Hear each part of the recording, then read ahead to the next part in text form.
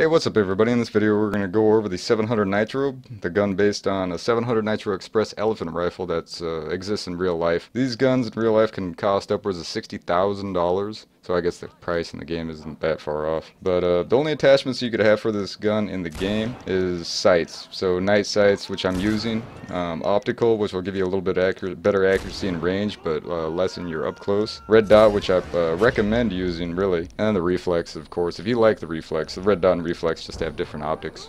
Otherwise, they're pretty much the same. This gun's unlocked by clearing 15 bell towers.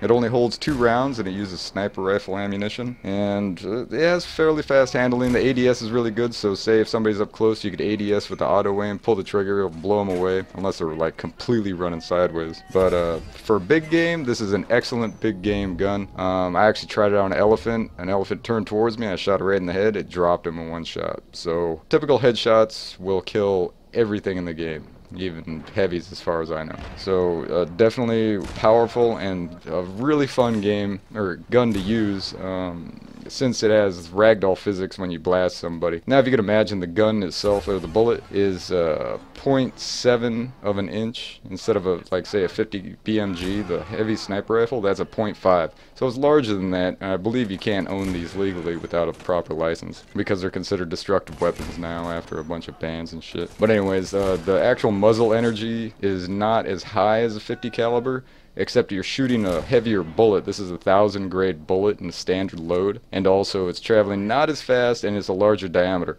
So even though it doesn't have the muzzle energy, which would probably just give it more penetration, it'll actually have more of a push, and it could actually be more devastating on certain types of targets. So I don't think anybody's ever been shot by these, only animals, so I'm pretty sure that you don't want to get hit.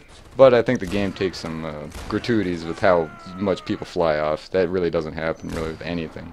Any type of weapon except for maybe huge explosions. But anyway, well, thanks for watching the video, and make sure to like and or subscribe if you enjoyed this or anything else that I have. Make sure to head on over to my channel if you haven't seen it yet, and that's about it. So make sure to check out any other videos I got coming up. Next one will probably be the... hell, I don't know, there's so many guns. Well, just check it out and find out what I have up next. Thanks a lot for watching.